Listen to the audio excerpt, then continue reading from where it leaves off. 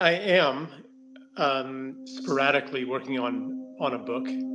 Not sure if I want to divulge the title. The title is everything for this book. In fact, it almost doesn't need anything but the title. But I can say that when people put it down, they won't be able to say what the book was about. It won't be able to be captured in that way.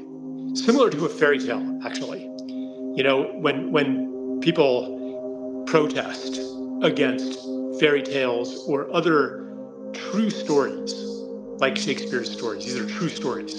They're not factually, objectively true, but they carry truth. You can't change the story. If you change the story, it's no longer true.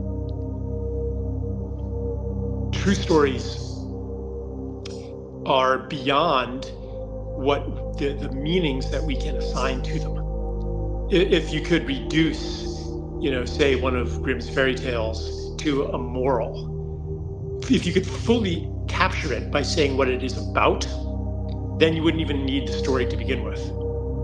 Stories communicate something that cannot be otherwise communicated with words. The book that I am writing aspires to also be that. You can't summarize it.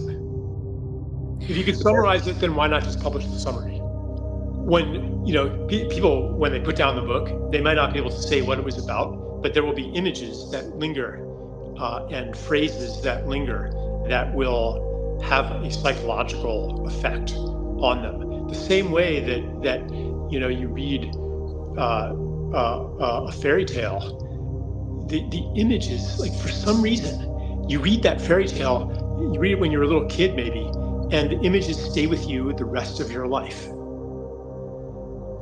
Now, how does that happen compared to the garbage that passes across our screens, that moves through Hollywood, that was concocted without a source, without a through line to the source of stories, but it's just kind of a reconfiguration of some committee reconfigures whatever story elements are available, and these are not true stories in the way that the Elves and the Shoemaker is an absolutely true story, or how the Grinch Stole Christmas is a true story. Like there's something about it that is beyond any moral that you can make of it. That's beyond even the understanding of the person who wrote it. It is the living story. And when the writer is faithful to the story, he is the scribe of the story. And he can recognize what is in the story and what isn't in the story. It feels jarring to try to put something into the story, maybe in order to satisfy the censors, maybe in order to satisfy the critics, maybe in order to conform to whatever intellectual fad is current. You put something in and it just doesn't feel like it belongs there. Because as an aesthete, as a storyteller, you recognize what is there, what belongs, and what doesn't belong. And if you are true and faithful to the story, you will write it down, you will tell it as it is, as it was meant to be told. You will be in truth.